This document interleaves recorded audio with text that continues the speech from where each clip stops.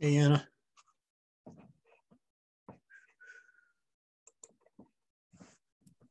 Hey, Jeff. How's it going? Good. How are you?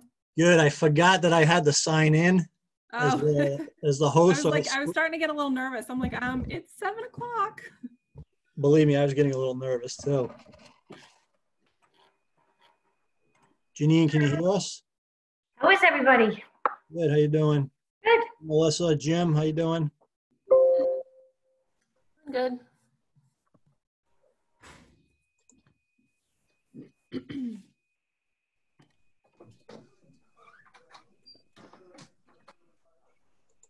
Good. Jim outside. Yeah. Oh, Jim.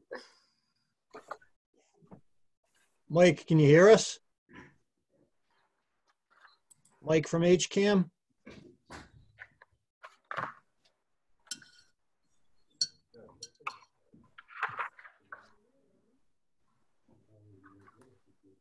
Can't hear you, Jim.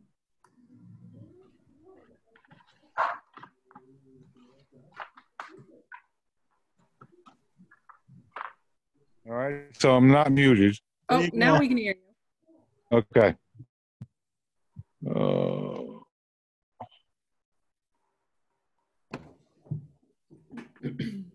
Man, I still don't know how this thing works. But hello, everybody. Whoa. Good. How's I it can't going? see anybody. Good. How you doing? Good. Can't Thanks. see anybody, but hey, there you go. Hey, so how does this work if we want to speak? Hey, Don. Hello. Don? Yes. Can you hear me? Yeah, I can hear you. So what do we do if Okay. we want to speak? Raise our hand? Yeah. Yeah, you got to raise your hand. So, and then who sees it? Chair or I something? see it. Okay. So my little hand is on. How do I unraise it? I don't Click know. it again, I guess. I Oh, just it's clicked gone. it. Yeah. It's gone. It's gone. Yeah. And then, All right. So Don, I'm admitting the public folks that are joining us here. Do you want to do the public hearings first, since we're letting in the public, and then we'll do all the business stuff at the end? That be better? I don't know. Yeah. So do we have, who is joining us from Parks and Rec? I think Andrew. Andrew Leonard. Yeah, that would be his name. All right. So let's call the meeting to order. Get the show on the road here. I have the script for the remotely conducted open meetings that I have to read. So let me go through that first, and then we'll start with the commission agenda. So as a preliminary matter, this is Jeff Barnes, the chair of the Hopkinton Conservation Commission. It's the meeting of the Hopkinton Conservation Commission for May 12th, 2020. Permit me to confirm that all members and persons anticipated on the agenda are present and can hear me. Members, when I call your name, please respond present. Melissa Ricos. Present. Kerry Reed. Jim Cirillo. Present. Ed Harrow. Present. Janine LeBlanc. Present. And Ted Barker Hook. Present. Staff, when I call your name, please respond present as I indicate your name. Don McAdam, Present. Anna Rogers, Present. and Matt Burrell, who I don't think is on the call yet. I don't know, were we expecting him, Don? Yes, Chair. I was expecting Matt Varrell to attend. Okay. Let me see.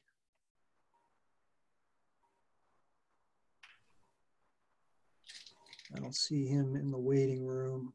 All right, let me move on. So good evening. This is the open meeting of the Hopkinton Conservation Commission. It's being conducted remotely, consistent with Governor Baker's executive order of March 12, 2020, due to the current state of emergency in the Commonwealth due to the outbreak of the COVID-19 virus. In order to mitigate the transmission of the COVID-19 virus, we are complying with the executive order that suspends the requirement of the open meeting law to have all meetings in a publicly accessible physical location. All members of the public bodies are allowed and encouraged to participate remotely. The executive order, which you can find posted with agenda materials for this meeting, allows public bodies to meet entirely remotely as long as the public body makes provisions through adequate alternative means to ensure interested members of the public are provided reasonable access to the deliberations of the meeting. Ensuring public access does not ensure public participation unless such participation is required by law. This meeting of the Hopkinton Conservation Commission will feature public comment. For this meeting, the Conservation Commission is convening by Zoom application conference call as posted on the town's website, identifying how the public may join. Additionally, the meeting may also be broadcast by HCAM through one or many of its channels or platforms. Please note that this meeting is being recorded and that attendees are participating by video conference. Accordingly, please be aware that others may be able to see you and take care not to screen share your computer. Anything that you broadcast may be captured by the recording. Meeting supporting materials and packets have been provided to members of this body and are available on the town's website via the web meeting calendar unless otherwise noted. The public is encouraged to follow along using the posted agenda. We are now turning to the first item on the agenda. Before we do so, permit me to cover some ground rules for effective and clear conduct of our business and to ensure accurate meeting minutes. I, the chair, will introduce each speaker on the agenda. After they conclude their remarks, the chair will invite board members to provide any comment, questions, or motions. Please hold until your name is called. Further, please remember to mute your phone or computer when you are not speaking. And please remember to speak clearly and in a way that helps generate accurate minutes. For any response, please wait until the chair yields the floor to you and state your name before speaking. If members wish to engage in colloquy with other members, please do so through the chair, taking care to identify yourself. After members have spoken, the chair will afford public comment as follows. The chair will ask members of the public who wish to speak to identify their names and addresses. Once the chair has a list of all public commentators, I will call on each by name and afford 3 minutes for any comments. Finally, each vote taken in this meeting will be by roll call vote. I'll call on each member of the commission. You can state your name and then your vote. All right. So I got a few people in the waiting room, so let me just admit them before we get started.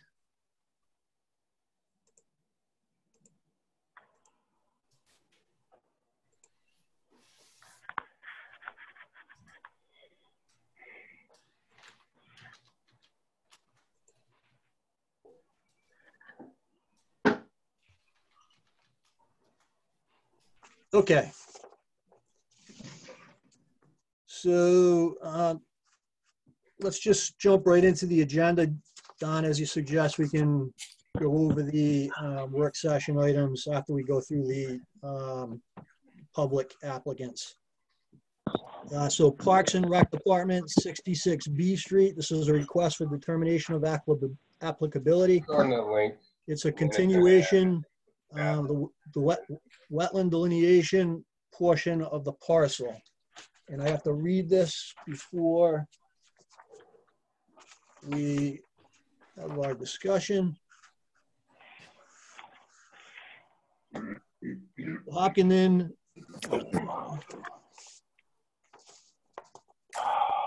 Actually, we don't have to read this one. I'm sorry. No. Yeah. Continuation. It's a continuation, right. So, Don, who was the representative from Parks and Rec we were expecting? Mr. Leonard? Yes, I believe he's there. I'm Mr. here. Leonard, you want to give us an overview of the project? Certainly. Can everyone hear me? Yes. I don't see a Okay. problem with this. So we are proposing a dog park on about 2/3 of an acre on Fruit Street, as off the on the access drive to the Fruit Street soccer fields. Not the meeting. As you can see on the plan here that is shown on the screen, the proposed dog park will be located adjacent to the entry drive, about 200 yards before you get to the existing parking lot for the soccer fields. It is immediately across the access drive from the existing overflow Hey, you know what parking you area. get to do? Cool. Don, could you go back to the site plan? Your thing. Okay. So this parcel, or this portion of the parcel, was designated for recreation use on the original master plan for Fruit Street. As part of that master plan that was prepared, there was a proposed conservation restriction placed on the on portions of the parcel. The heavy dashed line on the plan in front of you represents the conservation restriction. As part of our preparation for the planning of the dog park, we had a wetland survey done. Right next to the heavy dashed line, you can see a lighter dashed line and the label buffer zone. That is a 125-foot buffer zone to a potential vernal pool, which is located to the bottom right of your drawing. You can see that the original conservation restriction was very well conceived in that it follows almost exactly the actual surveyed buffer zone as it was surveyed this year, earlier this year. So since we are outside the existing buffer zone, we submitted a request for determination of applicability to the Conservation Commission just to have officially confirmed that we are not subject to the wetland bylaw because we are outside the buffer zone. Don would be able to read or attest to the fact that the town's consultant went out and confirmed the wetland survey boundaries so that they are consistent with what our wetland scientist discovered. I'd be glad to go into the nature of the dog park if you feel it's necessary, but it is completely outside the buffer zone, and we feel it's not subject, therefore not subject to the wetland bylaw. Great, thank you, Mr. Leonard. I concur. I'm not sure if Matt's on the call yet. Matt, are you there? Yeah, I'm on the phone. Okay, great. So, I think, Matt, you did an on-site inspection, and you are in agreement that all the work is being conducted outside the buffer zone. That's jurisdictional to the Conservation Commission, and I think your recommendation was just that the applicant install a clear indication of where the limits of work are on the site prior to the construction so that we don't, cross over into the buffer zone. Which we will be happy to do. That's good. Okay. All right, very good. Do I have any questions or comments from members of the commission, please? I think this is pretty straightforward. Are there any questions or comments from the audience? You can raise your hand and I will.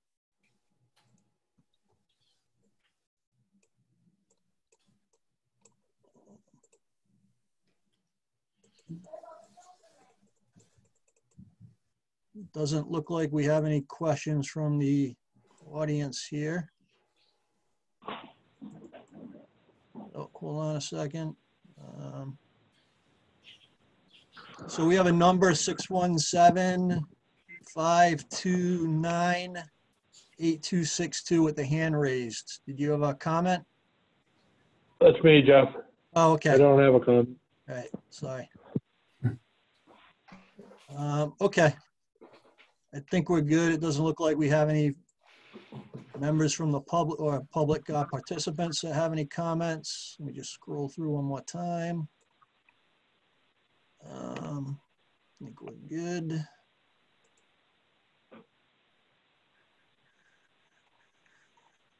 Okay, so we'll do the vote by roll call, and this is to issue a negative determination for the request for determination. Through the chair. Yep, Don, sorry. Yeah, and it'll also be it'll be a positive for the delineation of the wetland, and obviously a negative for the work because it's outside commission's jurisdiction. Correct, great. Yep, Thank thank you you. for that. Thank you for that clarification. Melissa Ricos, Aye, in favor. Carrie? I don't think Carrie joined us, so we'll move on to Jim. Cirillo? Jim, are you there?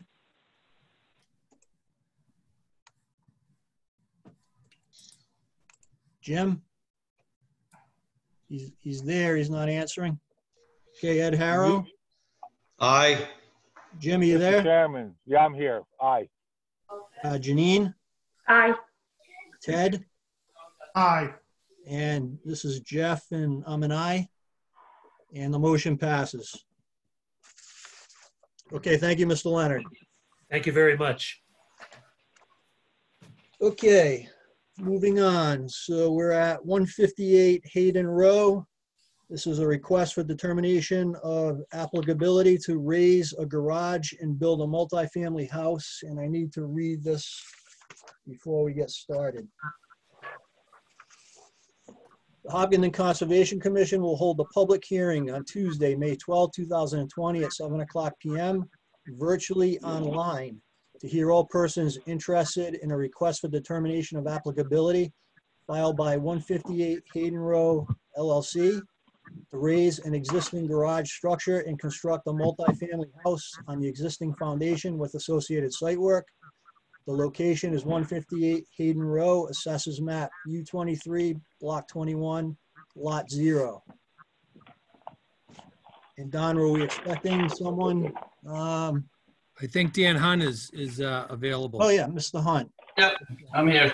Good evening, Mr. Hunt. Good evening. Can you hear me?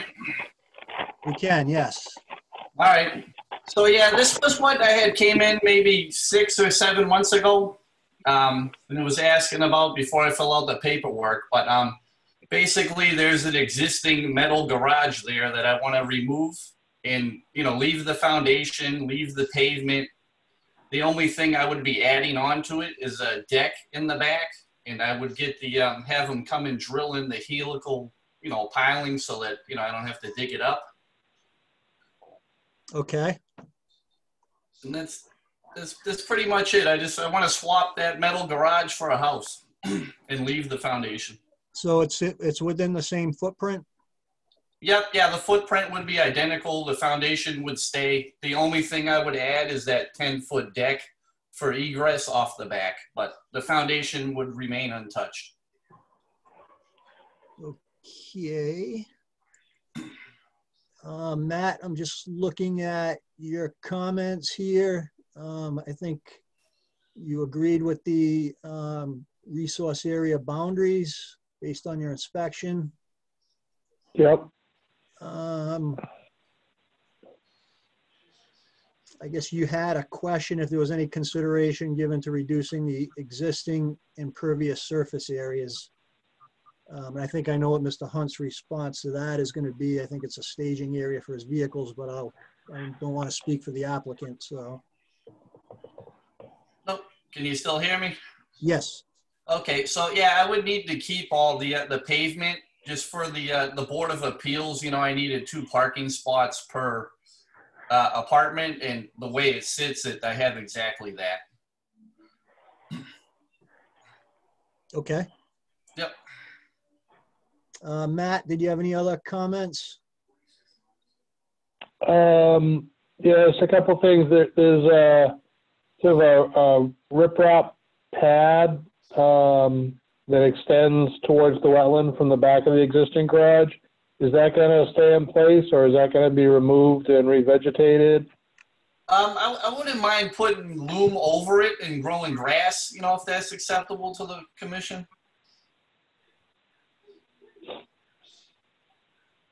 Yeah, and then my other comment was, where there has been some dumping in the past through there, nothing too significant, but if it'll be worthwhile requiring a PIB and some boundary there. Just the placards, Matt, is that what you're thinking? Yeah, just something so folks know that there is a resource area back there and they should be respecting it. Yeah. So I think, Mr. Hunt, you've you put that in at your other property, just the placards that we have that identify the area in the back as the resource area, so that, you know, the occupants of the apartment and, you know, future property owners know that it is a resource area and they won't be, you know, building things back there or, you know, dumping waste, that type of thing. Yep, yeah, no problem. Okay. All right, so let me open it up to questions or comments from the commission. Melissa, did you have any comments? I just have a quick question about the riprap that's there. Is that serving a purpose? Like, is that there because water comes down the driveway and needs to be dissipated and therefore should remain? No, Or- it was there so when you pull out of that back garage door, you don't sink. That's all it was there for. Okay, so the garage door won't be there anymore, so there's really no purpose for it. Correct. Okay, gotcha. That's it. Okay, thank you. Jim, did you have any comments, questions? I do not. Mr. Harrow?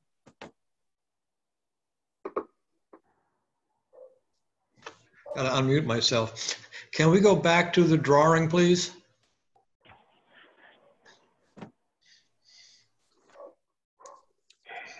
Anna, just for the record, Carrie just joined the meeting.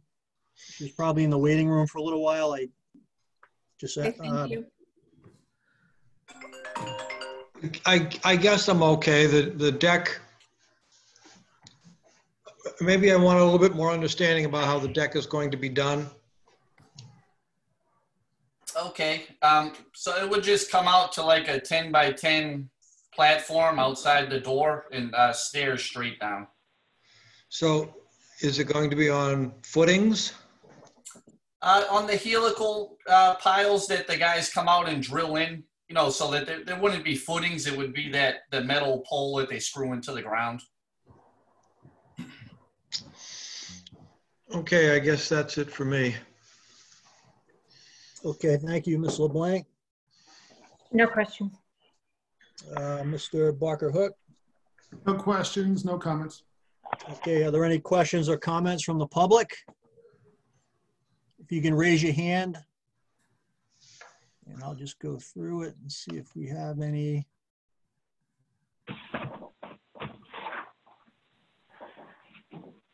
Okay, it doesn't look like we have any questions or comments from the public. So if I can get a motion to approve or to issue a negative determination for the request for determination. I'll make the motion. Jim. Melissa. I'll second it. Jim will second. Okay, so Melissa made the motion, Jim seconded, and I'll go through the roll call. Melissa, In favor, aye. Carrie, Let me just abstain because I missed. okay, Jim, Aye. Ed, Aye. Janine, Aye. Ted, Aye. and it's an aye for the chair. Okay, Mr. Hunt, we're all set. Thank you All very right. much. Thank you. Have a good night. You too. Yep. Okay, so moving along.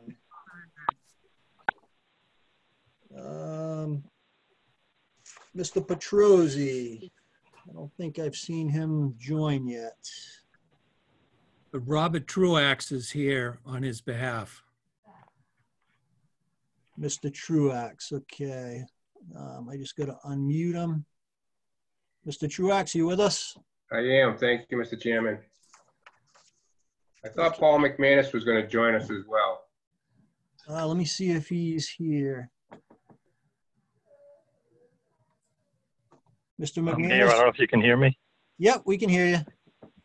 Okay, I'm on. I didn't see your name. Did you enter a number in? I'm on by phone. I'm having for some reason I can't log on. I just want to. Can I verify the password is 186028? Find that. It is. Okay. Yeah. For some reason I'm Mr. Chairman? Matt. Yes, Mr. Truax. So when you go on the agenda and you click on the link to get on, right. It asks you for the Yep. password. And when you punch it in, it says it's the wrong password. I was able to just open up Zoom on my computer, punch in the ID, and then the password, and it worked. These guys are trying to get on the link. Mr. Petrosi's having the same issue, and he can't get on the meeting as well. Okay. So it's something to do with when you click on that link that's on the agenda, and then it comes up and asks you for a password, you punch it in the password, and it's saying the password's incorrect. So then I just opened up my own program. I have Zoom on my computer, opened it up, and I punched in the ID, and I was able to get on through that. Okay. all right, I'm going to try the same. Yeah, why don't you try that, Mr. McManus? We'll give you a minute or two while you're trying to log in. Great. Yeah, when I set it up, Jeff, I just copied and pasted all the stuff that Yeah. we did last time. I was able to do it through the meeting ID, but not the link. So when I put when I opened it up and put the meeting ID in, and then the password, it worked fine. So these guys are trying to click on that link. It's the link to join, and then they're punching in the password, and it's not working. Interesting. Okay. Yeah, Don, for me, I just clicked it I didn't click the one on the calendar. I did the one in the meeting posting on the web meeting calendar. That's how I came in, and I had no problems. Yeah, me I came in neither, through the so. web meeting calendar. Yeah. I didn't try from the agenda. Yeah, I didn't do it from the agenda. So is Mr. Petrosi trying to get in now? He was, yeah. He's on, I have him on my phone in a conference, right? I have him on speakerphone right now. Okay. We'll give Mr.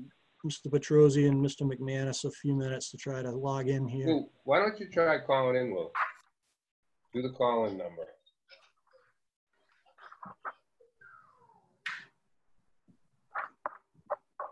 Or if you can get on the web meeting calendar, going that way. Lou, if you can get on the web meeting calendar and click from there, you can get on. Yeah, he's not. Is that on the town website? Yes. You go on the town website, What was you scroll all the way to the bottom. You'll see the web meeting calendar at the bottom. Don, what was the password one more time, please? I think it's on the agenda. 186028. On the town website. Why don't you do the call-in, Lou, so you're on the phone? And you just call that number that's on the agenda. And you'll get brought in. You won't be there face-to-face, but you'll be there verbally. You want to do that? Yeah, we'll give you another minute. If you can't log in, we're just gonna have to do it by phone call, Mr. McManus. That's fine. Don't hold up with my account. I got Rob's on, and I can hear just fine. Okay. So Mr. Truax, you just want to give us an update on where you guys are at, please? Sure. Don, can you share the screen and put the plan up by any chance? Yeah, getting to that right now.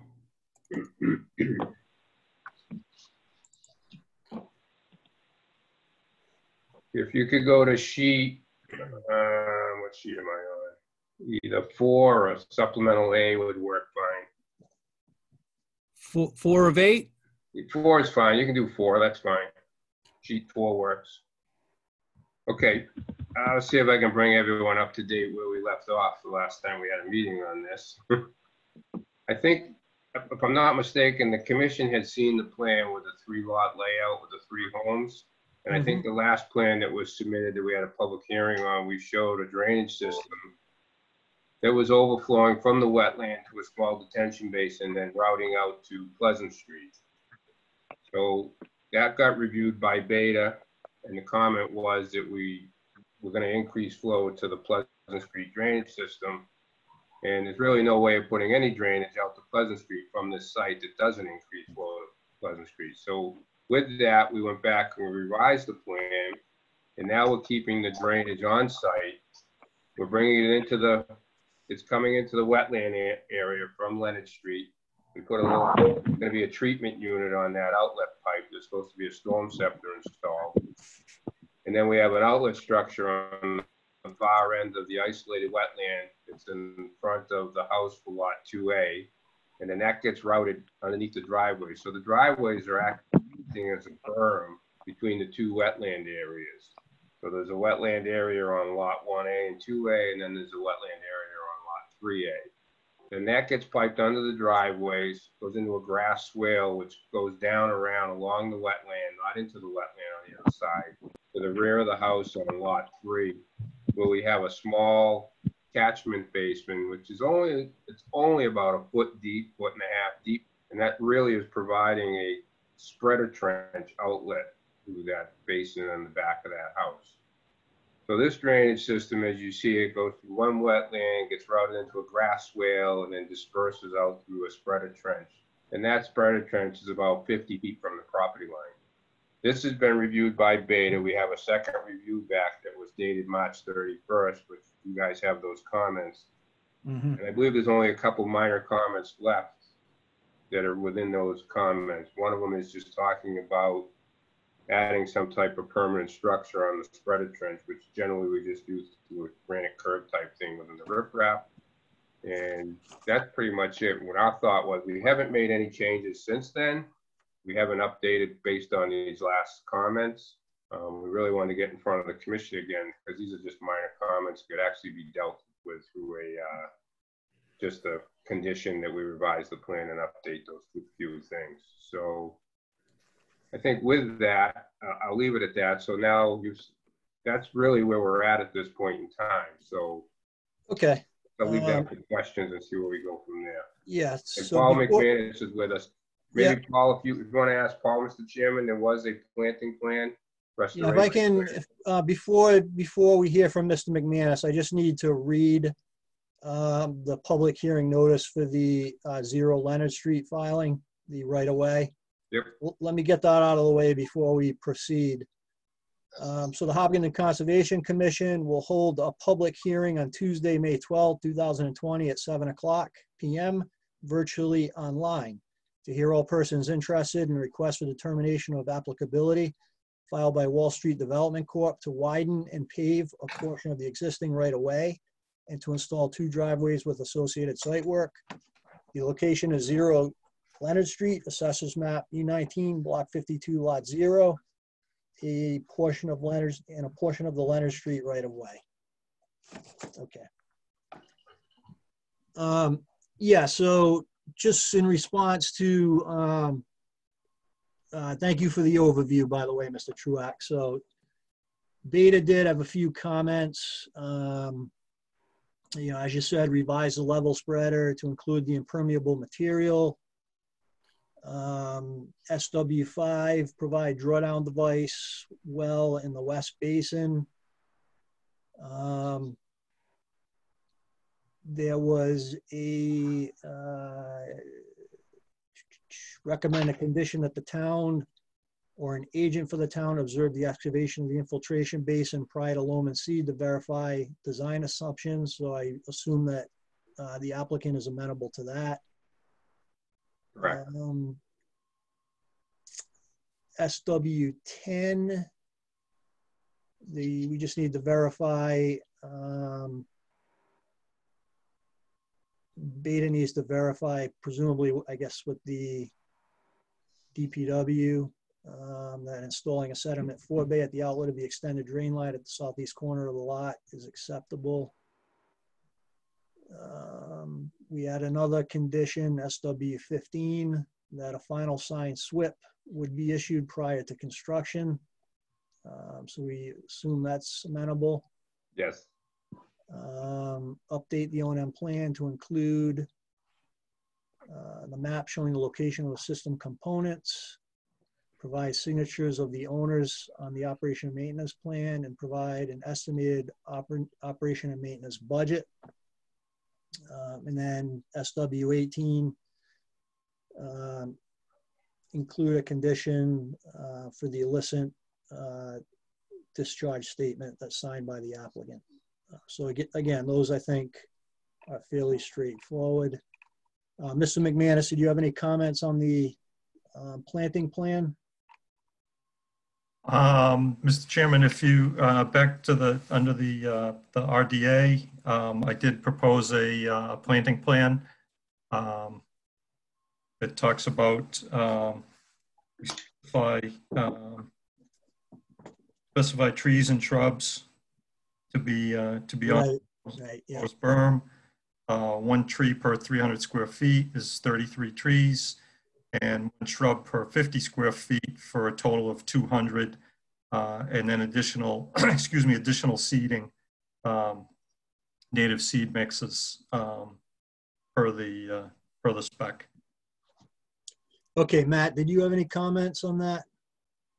I think, as I recall, I think that was acceptable.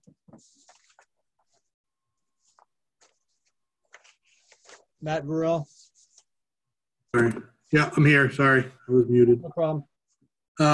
Yeah, I had no problems or issues with the planting plan. I think that looked fine. Did have a couple of questions on the plan, and I'm not 100% sure I was looking at the most up-to-date plan. And these are more potentially procedural things. But I'll throw them out there, and whoever wants to respond can. So the plan shows the revised wetland boundary that was agreed to in the field between me and Oxbow. Were the buffer zone lines revised? I guess on this plan, it looks like they probably were. They were not. No, it doesn't look like they were. No, they don't look like they were. No, they were not. Okay, so that's one thing, but it kind of gets back to the question of which wetland boundary are we using here? Because if we're using the revised boundary, then we have some direct wetland impact. With the driveway there. Say that again, Lou?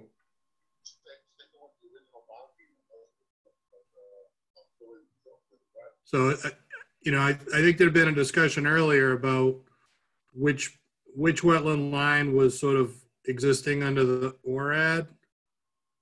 And that the filing had been made before the ORAD expired. So I guess I'm throwing it out there for discussion between the commission and the applicant as to which boundary should be used and shown on the plan with the appropriate buffer zones and everything. Okay, let me This is Paul McManus. I'm fairly sure what I can guess what Lou is saying, which is that this was filed when the ORAD was still in effect, and the commission wanted the question answered. Is there any difference? Has anything happened out there in the interim? But that kind of from a legal procedural standpoint, that his position, I believe, is that the filing was made while the ORAD was still in effect, and that line, that ORAD line, should be the prevailing boundary. Okay. So having said that, add that in, Lou? Mr. Chairman? Yes, sir. Let me just add one thing to that. So we do show the new line on the plan. We don't show the buffers to that line. And as you can see, the driveway going to lot 2A, there's like a triangular area right there that comes into that right line. Yeah. So with that being said, we're not opposed to providing replication for that area that's going to be filled with that driveway on that new line somewhere on the site. Ideally, I guess we could do it on lot 1A in that low area in front of that house. But I mean, Paul could provide some planting and some guiding guidance on that. So we're not opposed to doing something to help that out, even though Okay. that line was not the line that was there when we submitted the plan. With All that, right, I guess- in mind. Excuse me, I Yeah. was just going to say the logical place to do that would be near flags, I think 826, 827 in that general area. Okay. Through I the guess chair. the other alternative that you can consider is, one of the comments that we made to Mr. Petrosi, there's two driveways here. And the commission, just recently, within the past few months, approved a common driveway for a similar situation to this that was approved by both the planning board and zoning. So, that was something we asked the applicant to explore based on the email that we got from Mr. Petrosi. I believe it was yesterday. He is planning on doing that in the next few days, so he hasn't yet done it. But I guess as an alternative to replicating that area where the driveway is impacting the new section of the wetland that's coming out, if the shared driveway or the common driveway was approved, you might be able to avoid that section altogether, kind of circumvent it potentially. So that's the other option that I would throw out there. And I'll open this up at this point to the other commission members to make their comments or ask questions. I have a comment through the chair. This is Janine. So I know the previous plan with the way the drainage was going to work made an improvement to the stormwater runoff in the area, which sort of made me, in my mind, made me feel better about having houses in the buffer zone because overall the project was improving the stormwater runoff. That's a problem in the area. Does this new plan with the holding area in the back of the grass swales, does that also improve the stormwater runoff of the neighborhood, or is this just taking care of stormwater on the property? Rob, you want to field that? I know that this is Paul McManus. That the road has been designed, the improvements to the road, because it's basically improving the existing road coming down Leonard Street, and that has been designed to grade across toward the site and ensure that it doesn't block the drainage from the houses on the south side, which would be the bottom side of this figure, which I know is an issue for those residents there. So the intent, Rob can probably speak better to it, but I know that was the intent. The profile, if you look at the profile for the proposed road, it's clear that was an intent of the design. Yeah. All right. Mr. Chairman, Rob Truax. Yes. Just to add to that, so this plan obviously isn't going to provide, what the other one did, taking all the water from this area and putting it to Pleasant Street. So, but what it does do is it controls the water that's going onto the site and puts it into a swale, puts it into a spread of trench, whereas before it's just dispersing everywhere and flooding people's backyards, especially those that are on the other side of Buckland Street. This will definitely provide relief to that. We're not going to get this village. It's going in many different directions when it comes out of that first wetland. The majority of the flow that comes onto this site is coming out of that culvert on Leonard Street, as we all know. That seems to be the main source of runoff coming into and feeding this upper wetland, I guess I would call it, the first isolated wetland. And then that disperses towards, and it overflows in different areas if you go out there during a rainfall event. It's not just any concentrated area. So we are controlling that, we're mitigating that, we're slowing that down. We're providing mitigation. That low area of the wetland that's towards the houses we're proposing, that's going to provide mitigation. We got the grass swale on the other side. That's going to slow it down as well. And then we're going to put it through another small basin, which is a shallow basin, which is going to hold some water and infiltrate, and then spill out over a spreaded trench. Nothing, I mean, all these basins that we're showing, what are we doing? We're not digging them into the ground, so we're not putting them into groundwater. We're keeping everything above grade. We're just building basically berms and holding the water back. So I do think it's an improvement to the area, yes. That's my opinion. Okay, thank you, Mr. Truax. Any other comments, questions from the commission? Yes, Mr. Barker Hook. I'm trying to go back and forth between the drawing in front of me and Ellie's comments. Matt's comments are dated February. Do they apply to the plan we're looking at? That's my first question. I'm guessing not, Ted. So what I'm especially interested in, Matt, and maybe it still applies, is your comment number 4 about the Eastern IVW and whether we're taking, and I think that maybe, and maybe I misunderstood, that Melissa mentioned, not Melissa, Carrie, months ago, that we're taking a wetland and turning it into a detention basin. Is that still an assessment that applies here? And if it is, could someone help me think through what that could mean? The wetland right now receives the water. It flows across the site from the, thanks Don, from the eastern, the right-hand IVW, makes its way ultimately to the left on this plan, to the west. What's proposed will, during large storm events, hold back some additional water.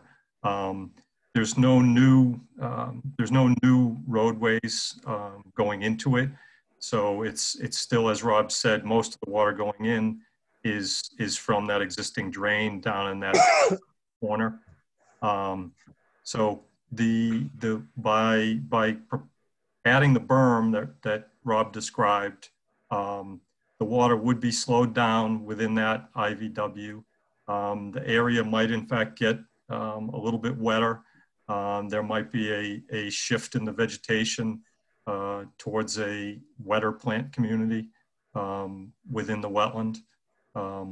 So there could be a bit of a shift in there. As I said, from, over time, from some, more facultative species who pick up more of the obligates and that sort of thing. So if I may, Matt, the end of point number 4 in your letter, is that still something you'd recommend based on what was just described?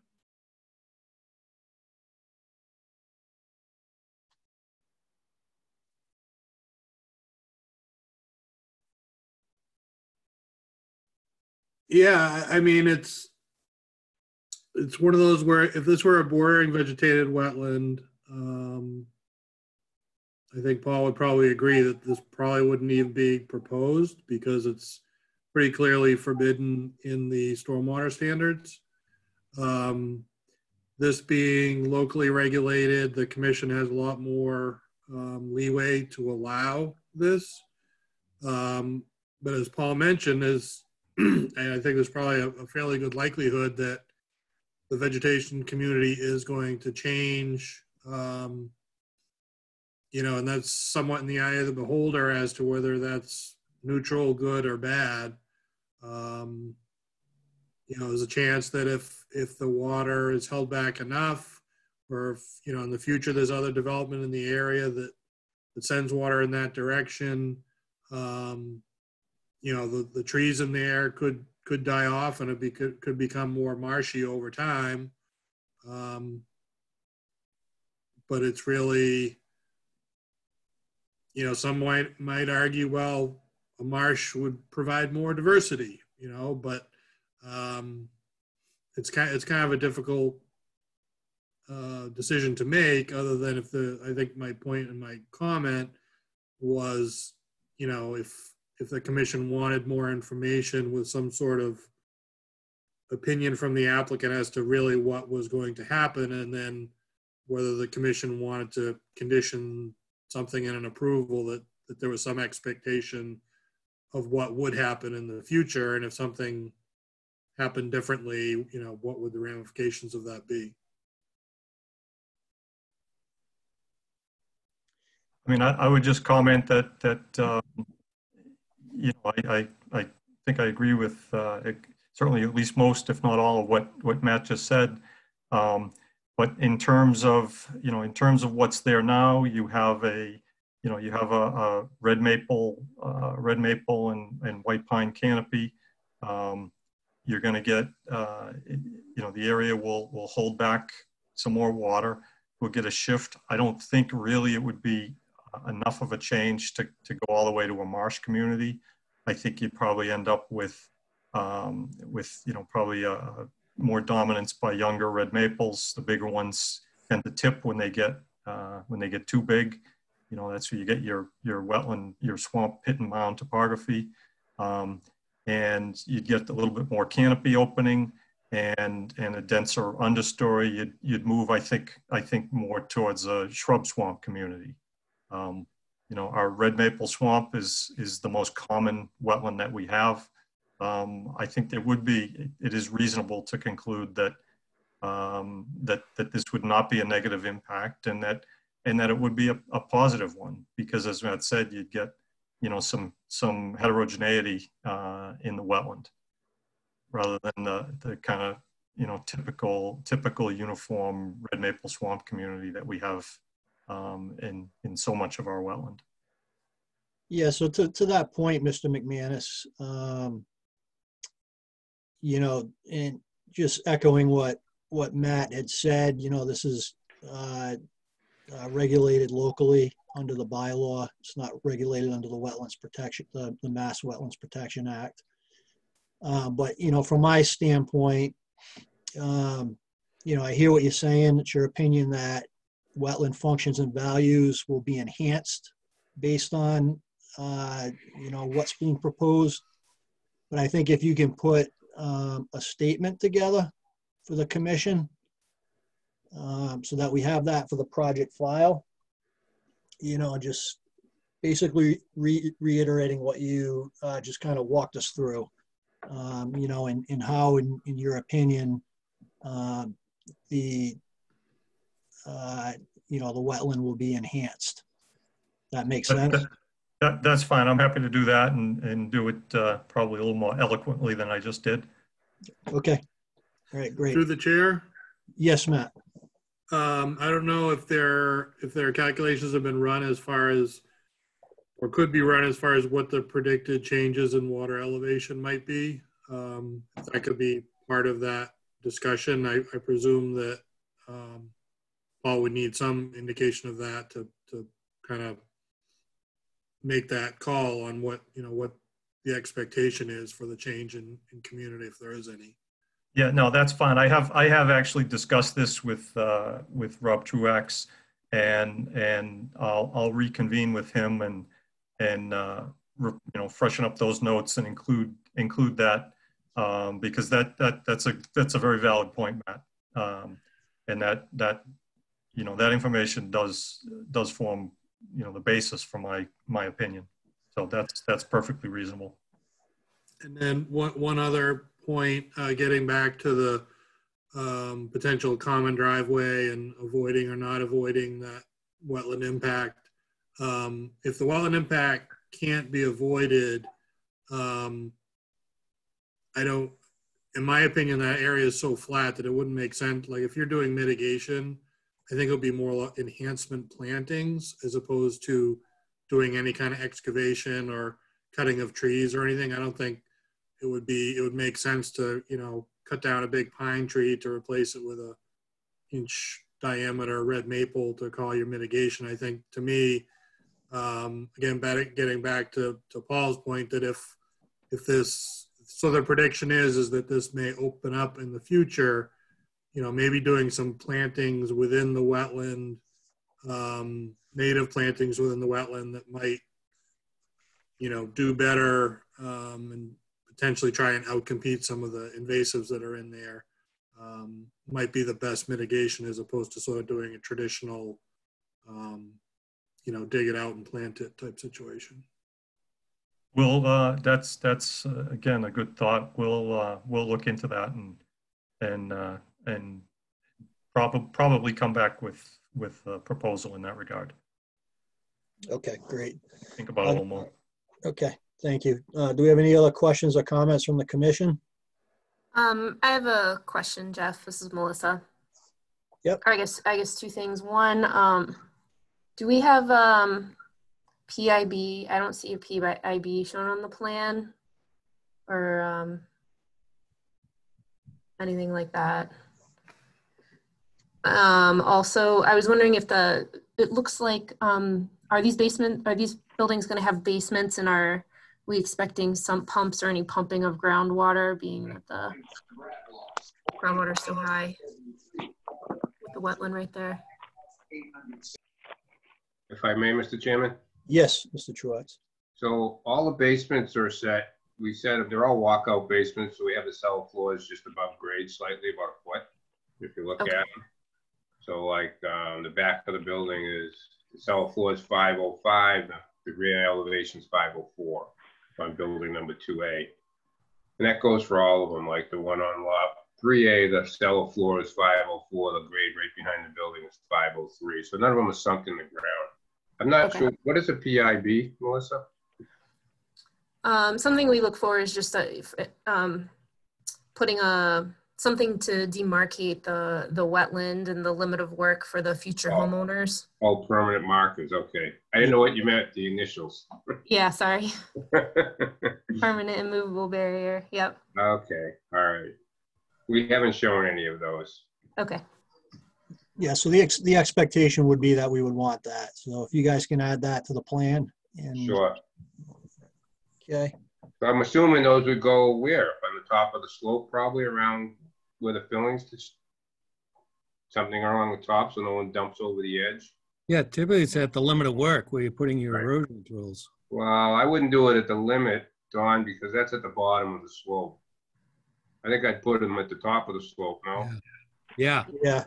Yep. Yeah, I mean, because like go over there with my wheelbarrow and I see them down the bottom, I'm gonna fill them over. I'm not gonna see them. Right. We'll come up with some demarcation for them somewhere along that slope. Yeah, I'm thinking along the top up there. Yep. Yeah, it might even make sense to put like a split rail fence up along the top of the slope, and then have the medallions that indicate that the area beyond the split rail fence is resource. That way there, it just prevents people from, venturing down into the. Yeah, we can look into that. Okay, great, thank you. We'll come up with some ideas if that's, if it's not a fence, it'll be something. Okay. Any other comments, questions from the commission members? That's Jim, nope.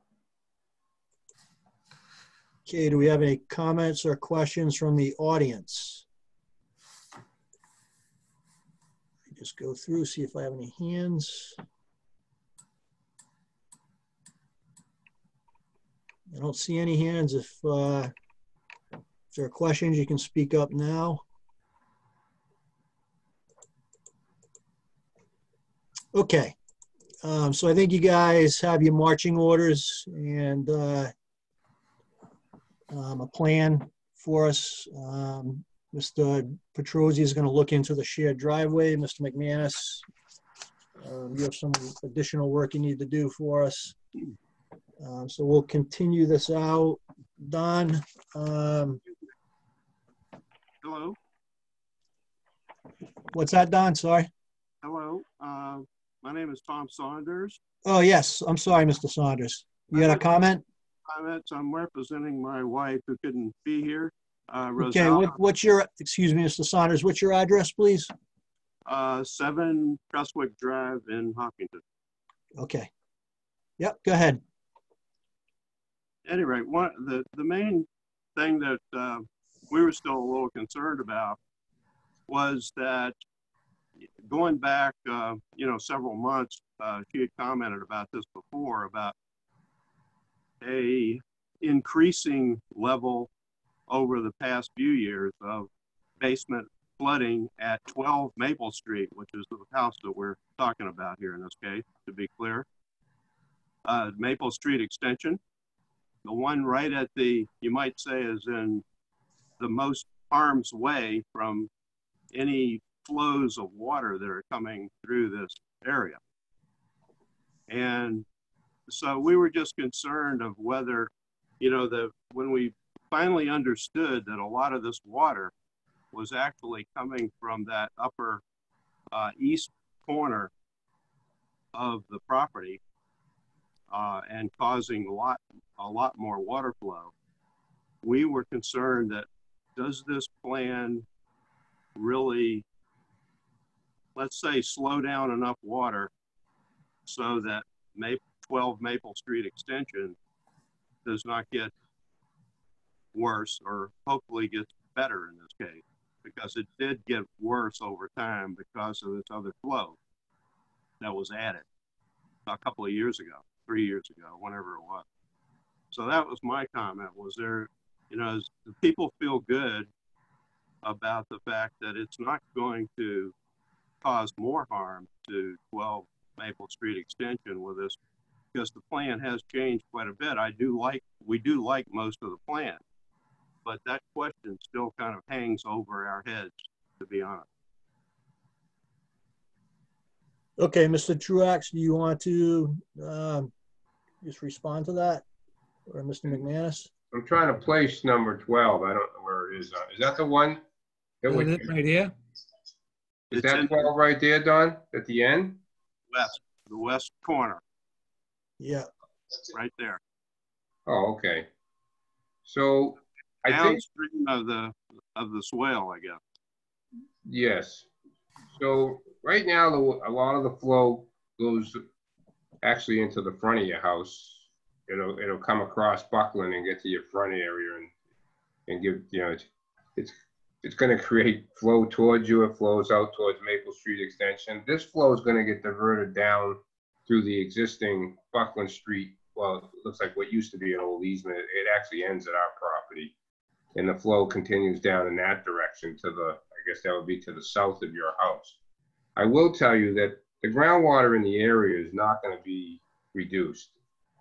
I don't think it's going to be increased either, but it's not going to be reduced. I mean, I've been on your site. I've seen the groundwater. I mean, we dug a hole. It was about 2 feet below the surface. We had groundwater right in front of your house. And I know you have a sump pump and all that, and some issues with your septic system probably even. It's probably in the back. But that's not going to get better. I would never tell you that's going to get better.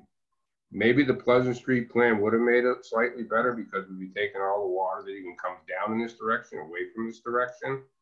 But that's not the situation anymore. I do think this plan is better than what's going on out there, and it's going to control water and it's going to control flow.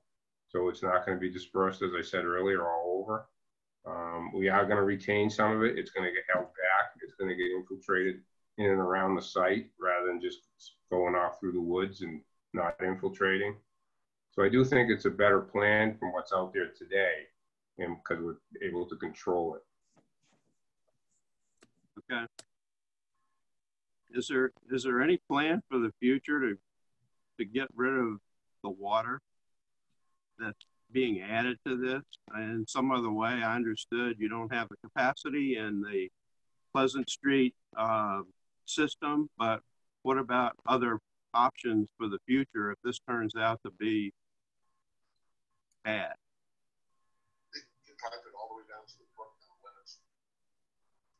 Yeah, I think the only next option would be someone would pipe this all the way down Leonard Street down to the old railroad bed, to the wetland on the other side. I mean, that's where all this water eventually goes. Yeah. There's isn't there a little ditch stream on the other side to the north side of your house that picks up water and comes under Maple Street extension from behind those houses? And then all that water goes down. I know there's been some work done behind your house as well. There's been some improvements back there. But all that water everything goes that direction towards that old railroad bed down the back. So I mean, unless someone you know, if Mr. Terry decided to develop his land, and maybe he would pipe water down because, you know, he has some high groundwater on his site as well. So that's the only thing I can think of. Okay, thank you for the response. Yeah, so I think what Mr. Saunders is, you know, secondarily asking is just to make sure that, you know, the site development isn't going to exacerbate the situation that's out there now. Correct. It's probably about the most we can hope for, I guess, at the moment. Through the chair. Yes. Don, could you put up the plan again? Not the photo. So I'm no hydrologist, but if the water enters the eastern new basin, the old wetland, but now it's a basin, and goes to the western one, it looks to me like all of the contour lines draw a straight line to the house there at Maple Street Extension. Whereas the situation now, the water would be spread across Buckland Street, some of it going to that house, some not. So I think it's a valid question whether things would get worse for 12 Maple Street Extension. I'm not a hydrologist, I'm a high school history teacher, but that's what the contour lines are telling me, that water is going to leave the eastern basin into the western basin and then follow the contours right to 12 Maple Extension. So we are controlling the water through that grass swale towards the Maple Street Extension. You're correct. I did, and I could make a little improvement to where that basin, I guess that would be what is that, westerly basin, that one there that Don's highlighting. Mm-hmm. I tried to keep all of that work out of your 50-foot, as much out of the 50-foot and 35-foot buffers as I could. I could turn, if I swiveled that towards the wetland and just tweaked it in that direction and brought the outlet, that whole riprap area over like 15 or 20 feet, it would direct it more away from their property, if you follow me. As you would say, Ted, you know, just from a common sense, practical standpoint, I can't like grab it. But if I just twisted that basin, just turn it and swivel it some, I can do that. So shift it down southerly, or just a little bit southerly, yeah. So I would rotate it towards the south. So that berm where the riprap is would be more perpendicular to that westerly property line, I guess I would say, right? Twist it that direction. I would pull it closer to the wetland a little bit doing that. Any reason we couldn't do that? I don't see a reason. It would be the commission's, if, you know, that's just more work in the buffer and, you know, obviously I was just trying to keep as much work out of the buffer as possible. Well, right, and that's the trade-off, isn't it? We might be able to protect the property owner's property better, but the commission's job is to protect the wetlands too. Yeah, and I think the other thing that we need to be conscious of as well is that's going to divert the water more towards Mr. Terry's property. So he, you know, may or may not be amenable to that. Yeah, a lot of the water goes to Mr. Terry's property now without any kind of controls. If you walk down there on a rainy day. So, right. And I am keeping it back away from the property line, as you notice. I'm about 50 feet back. So I don't have the spreader trench, you know, right up on their property. So it gives it a chance to disperse as it would naturally do. That's the idea of a spreader trench also. How about extending that basin a little bit farther to the west, Mr. Truax? Is that? You can push it down a little more towards our property line between Mr. Terry and us? Yeah. It could. Why would you do that though? What you thinking? I'm thinking that would. I'm just thinking it, you know, it keeps the water from, you know, more in kind of a westerly direction. I mean, maybe not. Yeah, I could do that. And the grades go that way. They all go that way. I mean, I would, we're not gonna solve it tonight. I would take a look at it. I'll see what I can do. Yeah, We see can come what- up with some ideas for that, for sure. Okay. Okay. Does that sound okay, Mr. Saunders? That sounds better. Anything you could do to tweak that and, you know, spread that water out all across, give everybody an equal share of it, as opposed to Maple Street Extension getting, you know, 50% and everybody else gets 50. That would be helpful. Okay, so Mr. Truax will look at that. Any other questions or comments from the public? Thank you for that. by the way. You're welcome. Okay, Don, so what are we looking at extending this out until the 9th?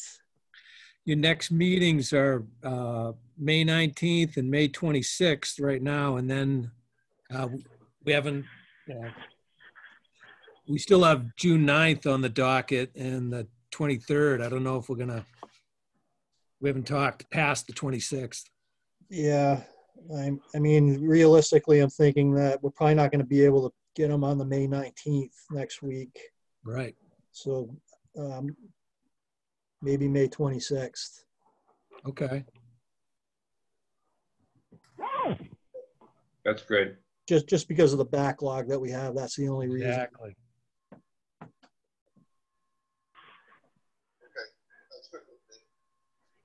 Okay. All right. If you could follow up with an email for the continuation, that'd be fantastic. In the old days, we would just hand you a piece of paper and you'd sign it, but. Lou's gonna send you an email, Don. Awesome, thank you. Even though he's not here, he's listening to you. Okay, great, gentlemen. Thank you. All right, thank you very much. We'll talk Thank you. to you in 2 weeks and get some materials too before that. Okay, sounds good. All right. Thank you, Mr. Chairman. Thank you, everyone. Thank you. Good night. Have a good night. Okay, Don. So that was, I think, the end of all the public hearings we had scheduled for, Yep. for tonight. So I think now would be moving into a work session. Yeah, so work session, item number 1, let me just go through what we have here. So it's documented for the public meeting. So documents signed electronically and previously issued. Yep. We had Curdy, 1 Greenwood Road, signature page for the certificate of compliance. 20th Century Homes, 6 Leon's Way, that was an invalid certificate of compliance. Heghigi, 30 Stony Brook Road, an extension permit for an order of conditions. Bias, 33 Stony Brook Road, which was an extension permit for an order of conditions. Prime Properties, 34 Stony Brook Road, extension permit for an order of conditions. And the Sinisi Foundation, 36 Stony Brook Road, another extension permit for an order of conditions. And we have a couple documents for review, Don. Prime Properties, 21 Stony Brook Road. This is an extension permit for an order of conditions. Yep, you, this is the one you guys closed and approved for issuing an extension permit. Okay. I think I've got it, documents to sign right here. Yep. So we wrote it up and we can electronically have you guys sign it and we'll issue that. Okay, that sounds good. Thank you. And then we have another one for Coletti, 31 Stony Brook Road. And it's an extension permit for an order of conditions as well. Yep, you guys approved that at the last meeting and we're hoping to get this signed at tonight's meeting. So we'll be able to put your electronic signatures in there and we'll issue it in due course. Okay, perfect. Thank you. Okay, new applications that have not been advertised to date. So we have Maspinock Woods LLC, 5 Elm Street. That's a notice of intent. Nation, 6 Leon's Way, that's a notice of intent. Keeley, 60 Pine Island Road, that's a notice of intent. The Wolf, 28 Lumber Street, that's an abbreviated notice of resource area delineation. Ryan, 0 Downey Place, a notice of intent. And Vumbaka, 17 West Elm Street, this is a request for determination of applicability application. So what are we looking at the 9th for those, Don? Well, we weren't, because I think we were still waiting to see, you know, after the 18th, how the governor would go. We're not sure if we can fit it in. Plus, we're hoping to knock off some of this stuff. So we don't know if we're looking at the 26th or June, because you still have that 45-day window after the state of emergency is lifted. So, and we didn't want to put an ad in the newspaper and then not be able to hold the hearing and then have to run another ad and have them pay twice. So we wanted to, as we got closer and we got more of a understanding of what's actually going to happen. So, okay. So we'll keep them in a holding pattern for now. Yeah. Until we figure out, you know, how we're going to proceed going forward with the COVID issue. All right. Why don't we jump down to Eversource, just because I think we have a few of the Eversource folks on the waiting to for that discussion. So this is 55 Wilson Street. It's a violation discussion. Hi, Mr. Chair. This is Denise Bartone from Eversource. How are you? Can you hear me? Good, Denise. How you doing? I'm doing well. Good. I'd like to thank you very much for having us come tonight. I've brought some colleagues with me.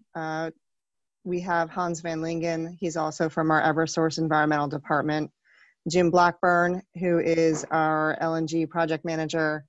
Kirk Hayden, manager of our Eversource LNG operations. Bruce Boucher, he's a supervisor for the Hopkinton LNG operations. Sean Lozier, he's our community relations, and Tracy Adamski, who is our consultant for our construction project. Okay, good evening, everyone. Yep, sorry, go ahead, Denise. Thank you very much for having us tonight and to provide us the opportunity to discuss what happened during a recent fire flow test at 52 Wilson Street. That's the LNG facility, which is across from the tanks area. That resulted in sediment reaching an intermittent stream that runs north of our site at 55 Wilson Street. And I wanted to provide the commission some more description in more detail as to what had happened. And I'd like to toss that over to Jim Blackburn, if that's okay. Sure, absolutely. Okay, thank you. So, can you hear me okay? Yes. Okay, I'm trying to do video, but it looks like it might not be working. So I'm not gonna hold things up to try to get that sorted out. But I'm gonna speak for the facility. I mean, I manage the projects at this facility and the other ones, but we did want to make sure that we had some of the folks that are part of the management group at the facility. So Kirk is the manager of all the Eversource LNG facilities in Massachusetts and in Connecticut. So we wanted to make sure that he was participating in this meeting. We also have the current plant manager, Rich Alexiak, in the meeting. So Rich is currently managing the facility for us under the Air Products contract. And then in the future here, and I'll talk maybe more about this later, but Eversource will be transitioning the operation of that facility from Air Products to our operation. And so in the future, Rich, I believe, will continue to work with us in the supervisory role at the facility. And then we also have, we'll be adding a second supervisor who we've already hired and is also on this call, Bruce Boucher, who is a former chief operator at the plant. He's going to manage or supervise the plant operation. So we wanted to make sure that we had those three individuals on the call to make sure that they had an awareness of this from the operation standpoint. because I think this is our second event that was really related to operations and not really the project construction itself. So we definitely want to make sure that they understand the seriousness of this. So I'll talk to, I guess, the event that took place. I was on the call or the meeting that was, I think you had 2 weeks ago. I wasn't able to participate really, but I did listen in on it. So I do recognize some of the concerns that you had. So hopefully I'll touch on some of those. So what took place that day, there was some fire pump testing that had been planned by the operations group. We had a fire pump contractor on site to do some flow testing. And so what they had done is set up a manifold, and they were testing both our diesel engine driven fire pump and also our electric driven fire pump. Really, it's kind of a 10 to 15 minute test, but it's a very high flow test. So I think we're putting out about 2,000 to 2,500 GPMs of city water through that pump or each of those pumps to test their performance after some maintenance that had just been done. So typically, I think that's an annual activity. We had done some maintenance earlier this year, so I think this was the second time this had been done in the last year. So when that took place, what happened was some water was discharged. They typically discharge that in an area of the facility next to the fire pump house. It's a stoned area. I think it's all, 1.5 inch stone spread in that area. We've never had issues with this in the past. However, I think there wasn't a recognition of the construction activities that were taking place, I'll say downhill of this. And so as that water, especially at that volume, was flowed, it cascaded down, it went through the straw wattles that were separating the operating facility from the construction area. That then cascaded, and I brought some silt down to the roadway where there's 3 catch basins, which the water drained to, but those 3 catch basins also then drained back onto our west side of the street property, followed down through around the LNG impoundment basin over to the outfall that we have at that intermittent stream that goes down. So I had received the call from Chuck Kadlicks, who's the director of municipal inspections that afternoon. I think, because the project has so much connection to the different municipal departments, I think I was probably at the top of that call list. So I received a call from Chuck expressing concern. By the time I got off the call, I had already received a phone call from our environmental scientist who happened to be on site from Ty and Bond doing an inspection of the stormwater system for or the stormwater management items for the project itself. So she had noticed the amount of water coming down and there was silt carrying in it. So she had already had the project group start to mobilize some additional flock logs and see what they could do to try to limit any silt getting down into that outfall area. So when I got off the phone with her, I'd called the plant management group and kind of expressed our concerns and the fact that I had received a call. I think they had already been made aware by the DPW director or somebody from the DPW. And so Rich was already addressing it on his end. They had ceased operation of that. So I think it was a fairly short duration activity.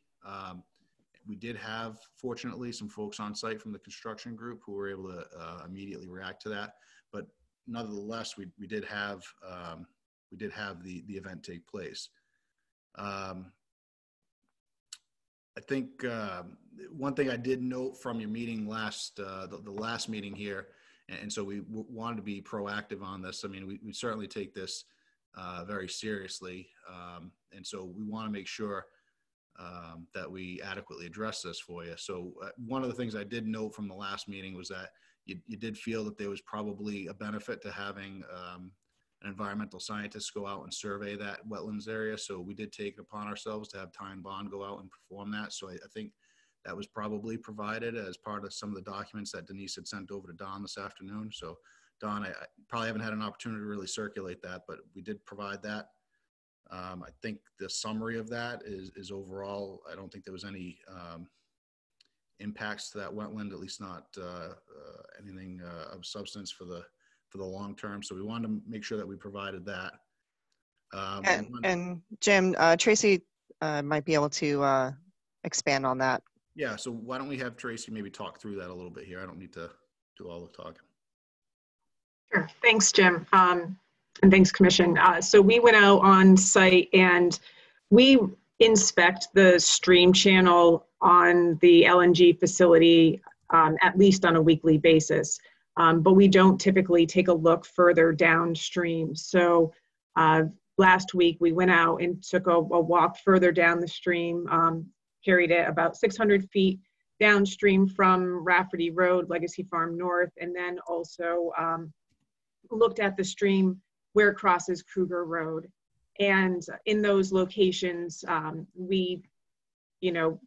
there was nothing unusual about the stream morphology. There was no sediment buildup that was, that showed any signs of impact from the fire flow discharge that had occurred.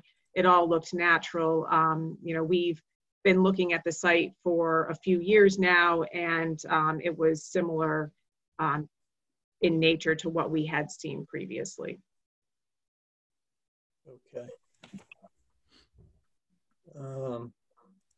Thank you, Tracy. So, okay. I guess first off, we appreciate Denise, the responsiveness for you guys. Fortunately, Ty and Bond was out on the site, the day this happened, so we were lucky in that respect. But we, appreciate the responsiveness.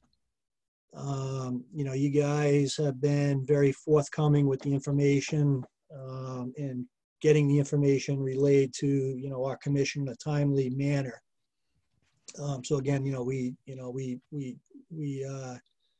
thank you for that part of this.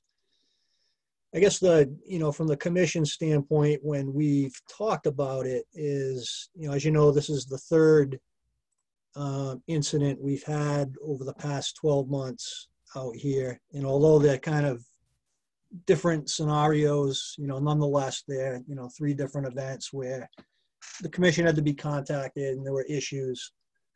And, as with the new stormwater permit for the town is responsible for any kind of illicit discharges that go to the storm, the town stormwater system.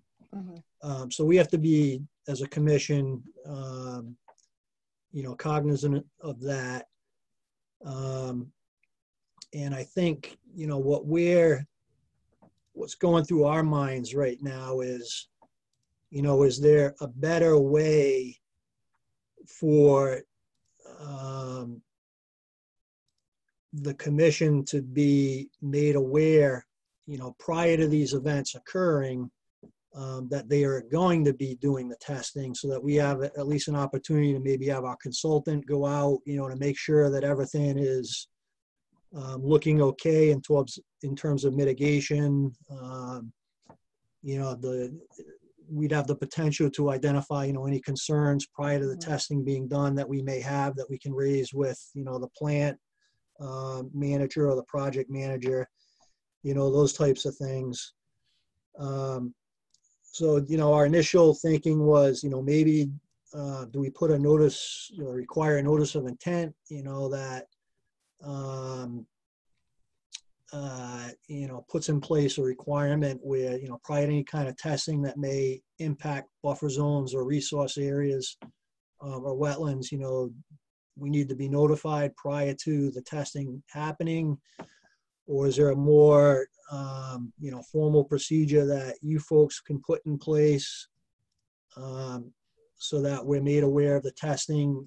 I guess, we're kind of exploring different options. Mm-hmm. So, I want to open it up first to the other commission members, and then Denise, I'll let you and your team respond to, maybe how you think you can, suggestions you may have to, make this more efficient and to prevent, this type of stuff from happening in the future, I guess is what I'm thinking.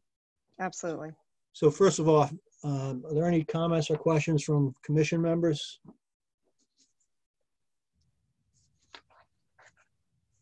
This is Jim. I agree, Jeff. That's a great idea that there's got to be a way for them to notify us of these tests. Okay, thanks, Jim. And Ed Harrow here, and I concur. All right. Anyone else?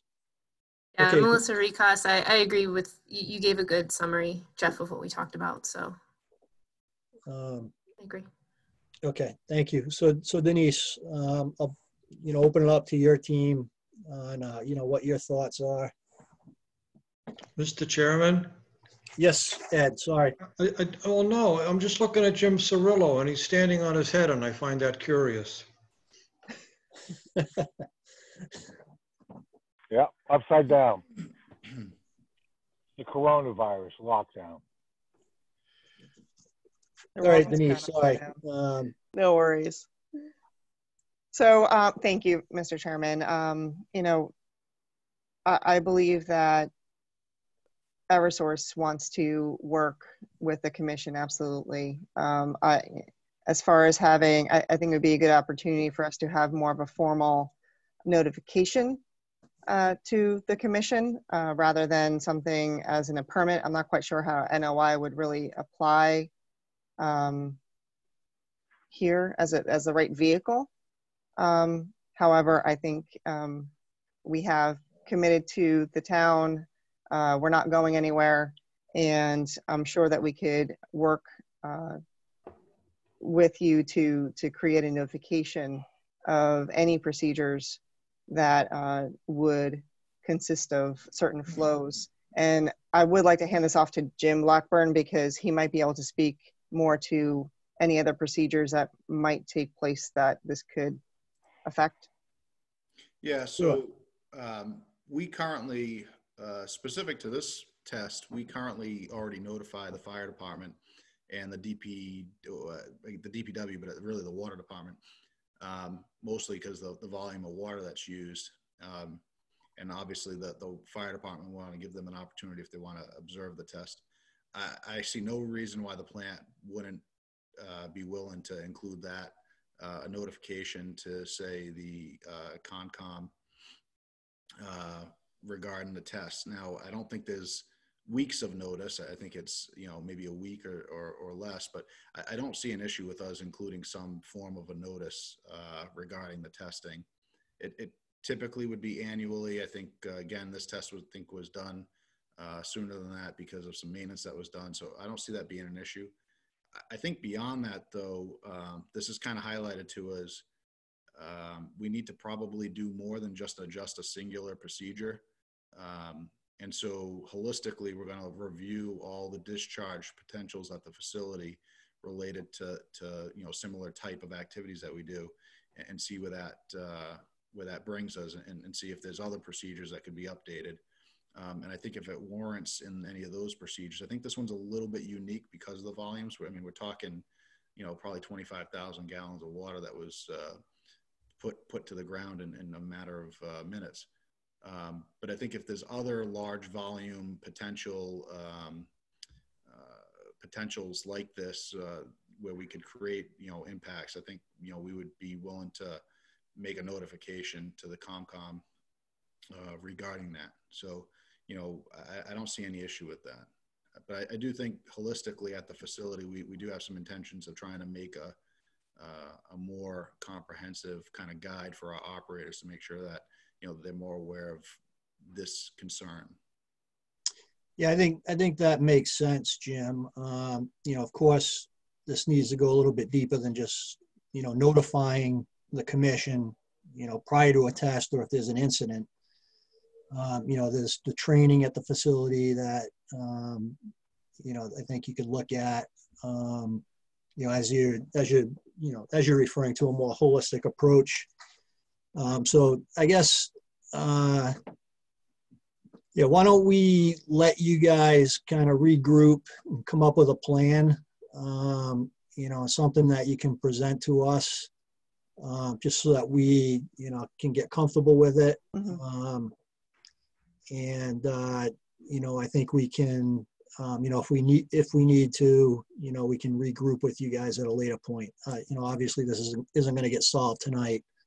But, you know, I would ask that you go back, take a look at it, the procedures, you know, what you guys are doing out there. Because we just don't want these types of incidents to, you know, continue to happen, obviously. Mr. Chairman, if I may, Yep. in addition to, you know, right now Air Products is currently operating the plant on our behalf. In the fall, and I believe Jim might be able to elaborate, but in the fall, Eversource is to take control of these operations, and I think that will also help with the compliance aspect and the procedural. You know, we're not going anywhere. Yeah. So I think that's a key piece to this issue. Yeah, I think I think you're right, Denise. That certainly will help, because I know when we had the fire retardant release a few months ago, it was, you know, I was going through all the different emails of people who had responded, and, you know, it was just, it got very confusing. Right. And to your point, it would be very beneficial if we have, you know, Eversource and one point of contact who, you know, we're working with. And those gentlemen are here tonight. Yeah, okay, good. Okay, let me open it up to public comments and questions. We have someone here with their hand raised, and it's Katie. So Katie, are you there?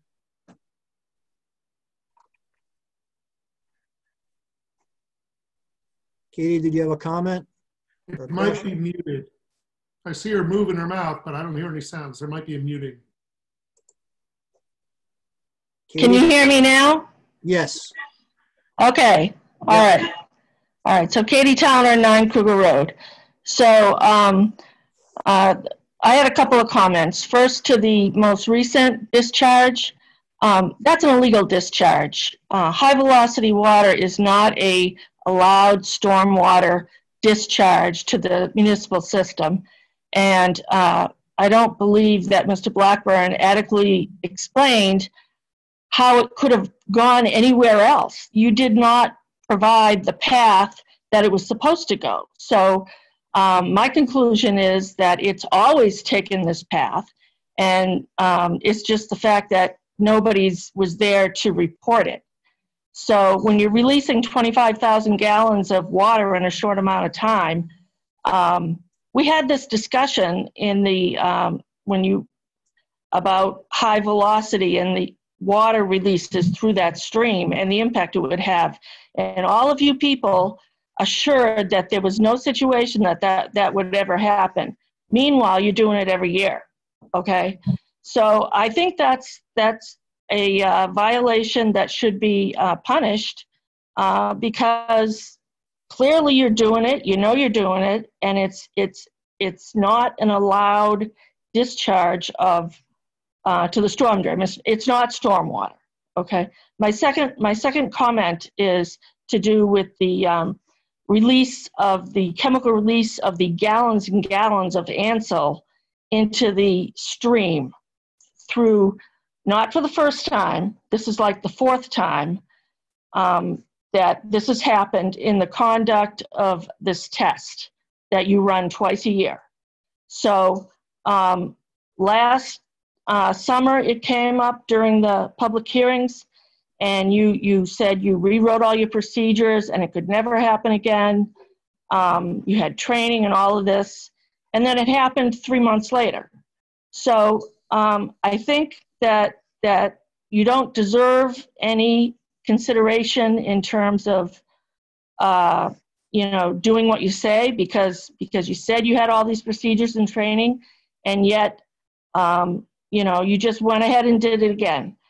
And even worse than it happened again, the worst thing in my mind, and I'm the one who reported it, it come right down a mile, it traveled a mile down the stream to my house, okay? Billows and billows of this foam. And the worst thing about it is when I reported it to the chief, okay? And when you guys came back, it had been doing that for 3 days. You guys, the incident happened on a Wednesday, or a Thursday, and you guys did not report it. And you have a court order to report these things to the town when they happen. And so the culture in this company is one of not reporting incidents, okay? So it was not reported. And then also you guys testified in previous hearings that you don't pump the water out of that, you don't pump water out of that containment area, which is where all the Ansel went, which is always full of water because you have a groundwater problem, okay? That's been documented that it's not just stormwater you're pumping out of that containment, it's groundwater. So the pumping occurs very regularly. And all you Eversource people testified that you never turn the pumps on unless you make an inspection, that the water is clear and there's nothing there.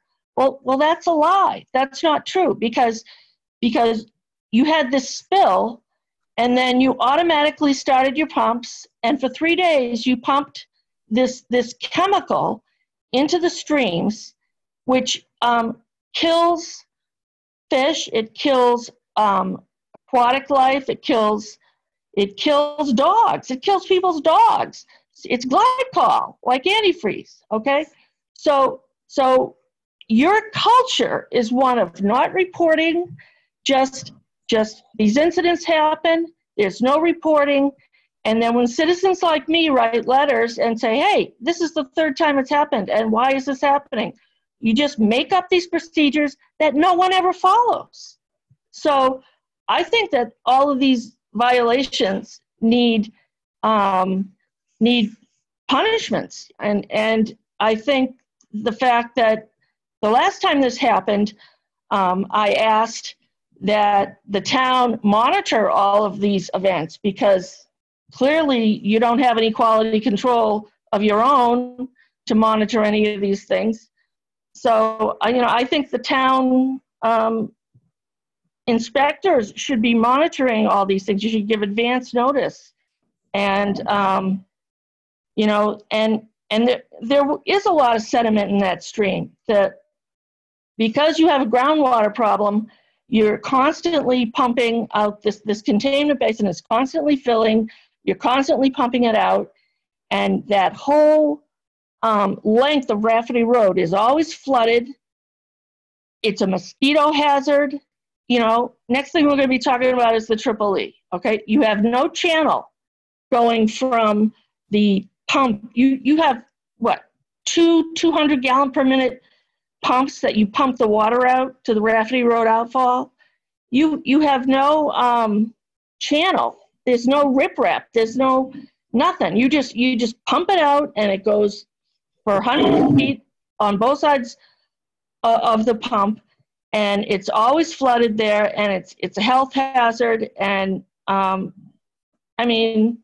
Okay, I think we got it, Ms. Towner. We appreciate it. Well, and it's not the first time. It's not the first time. It's not the first time this dangerous chemical has been released in the environment, and it's concentrate.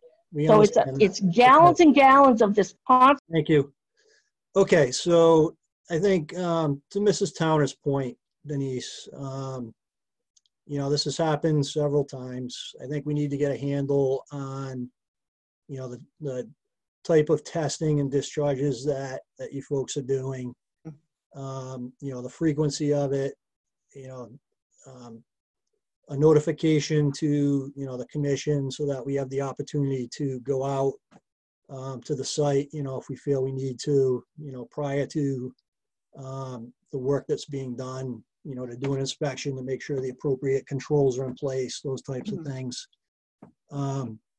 So again, you guys are going to work on a plan that you're going to present to us. So, we'll look forward to getting that from you, and, we'll just, we'll work on it from there. That sounds okay. Mr. Chair, should we also coordinate with Don to see what be, I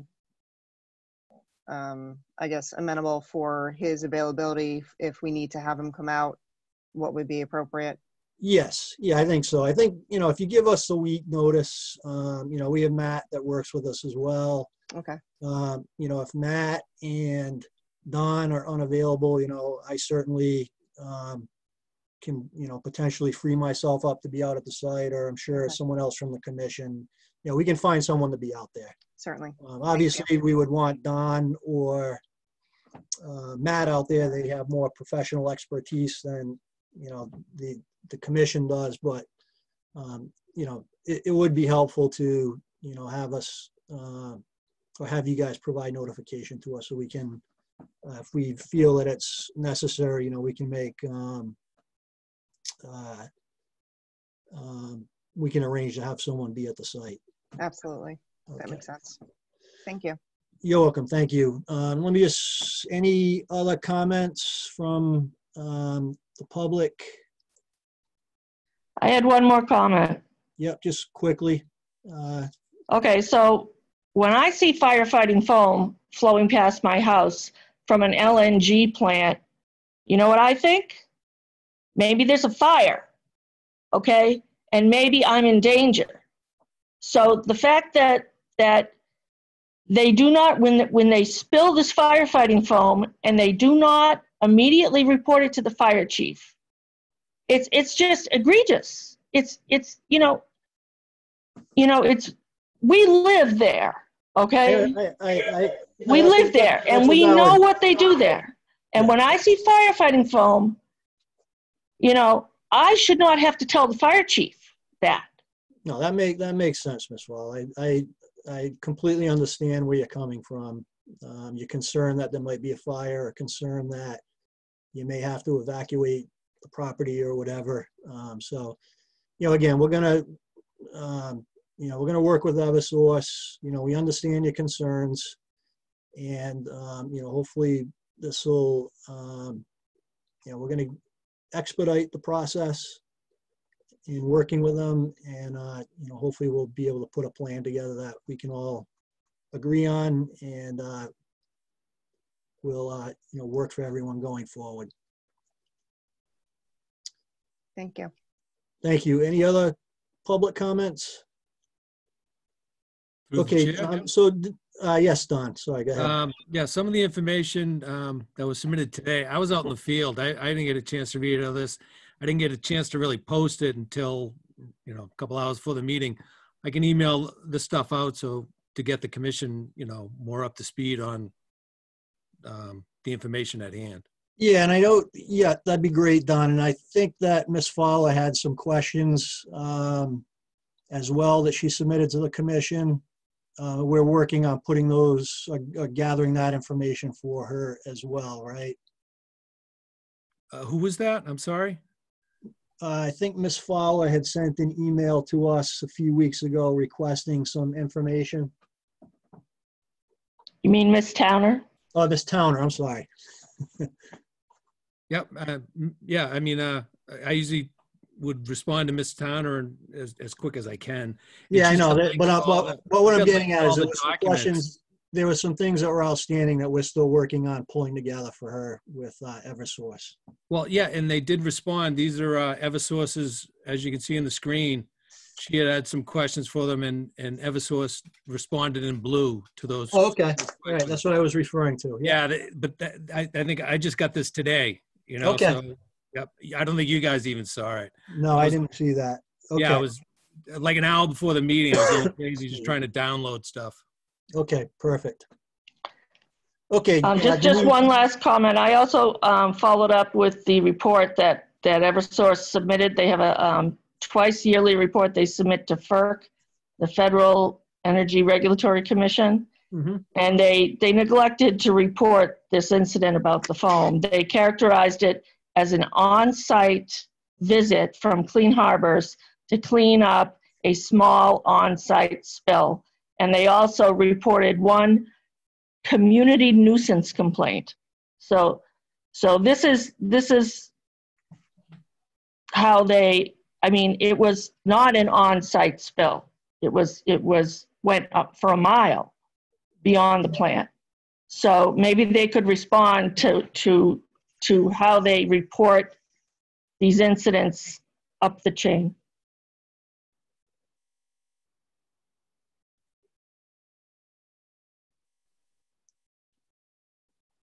Why don't we allow Denise to just put that plan together, Ms. Towner, and we'll work on it from there, okay?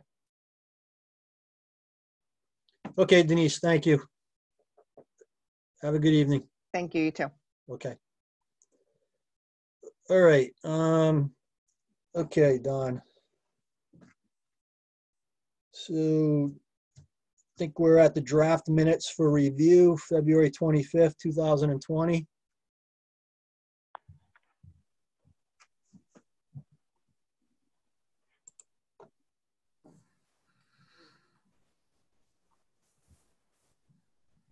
And did any commission members have any questions or comments on those minutes?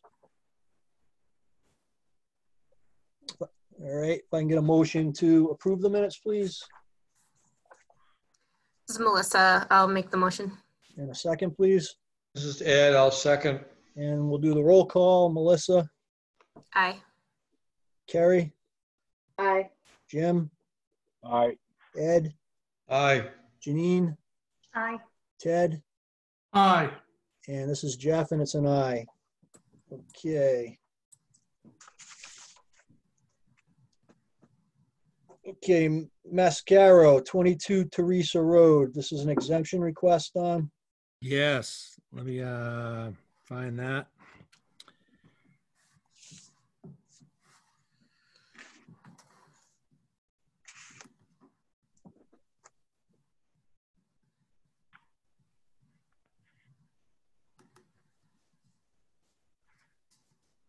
I just posted this. Are you guys able to see my my memo here? Yep. Yeah, I was able to do this like an hour before the meeting too.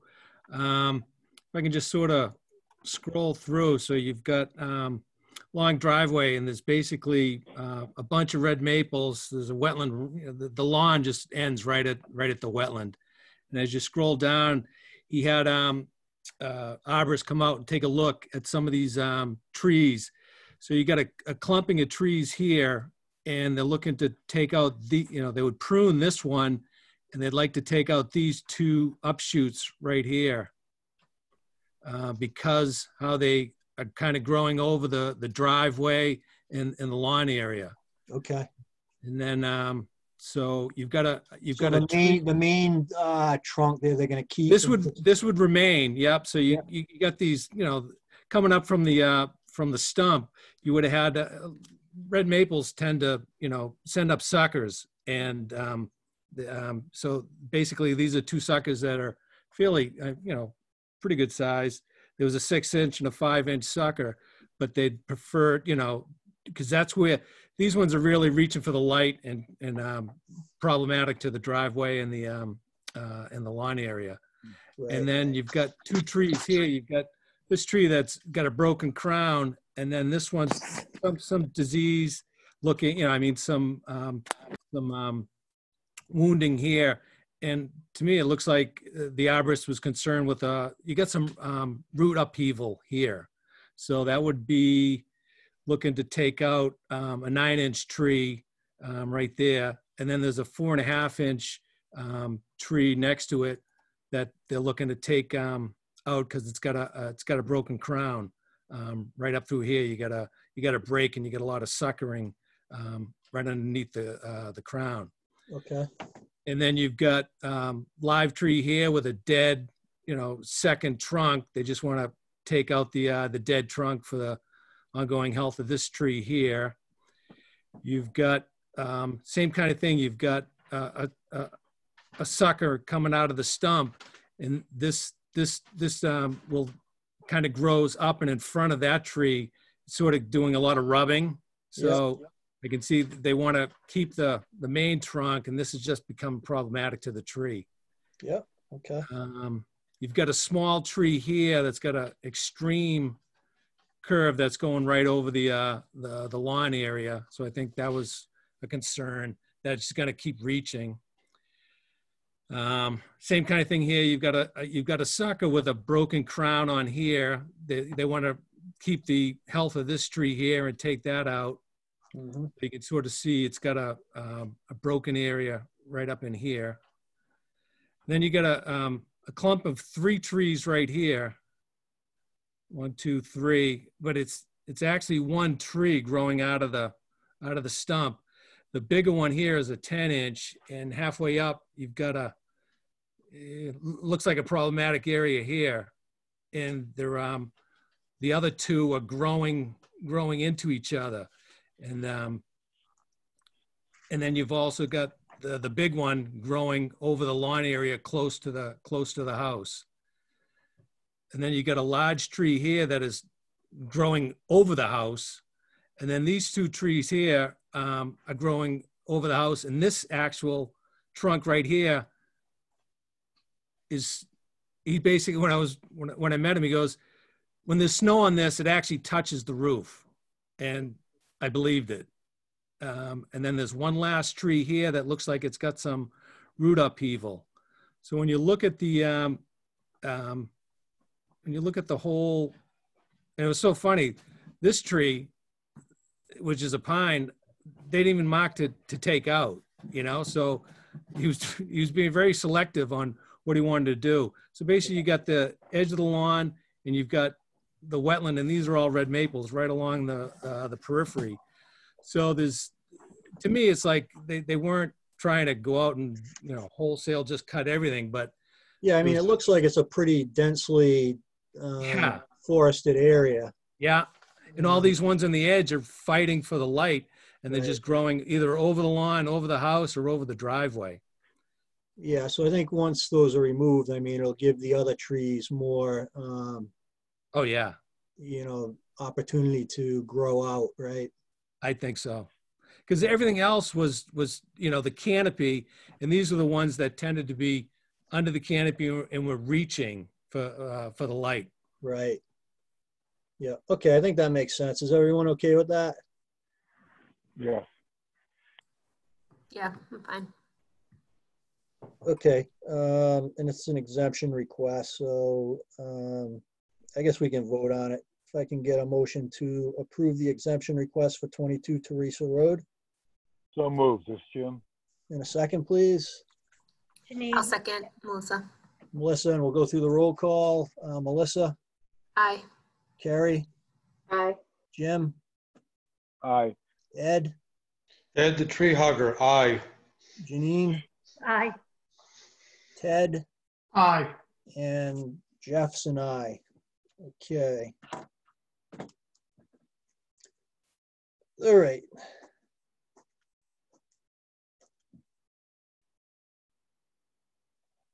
So Buonara, Yes. 6 Peter Pecoro Drive, restoration information received. Are you guys able to see this Word document that I'm opening?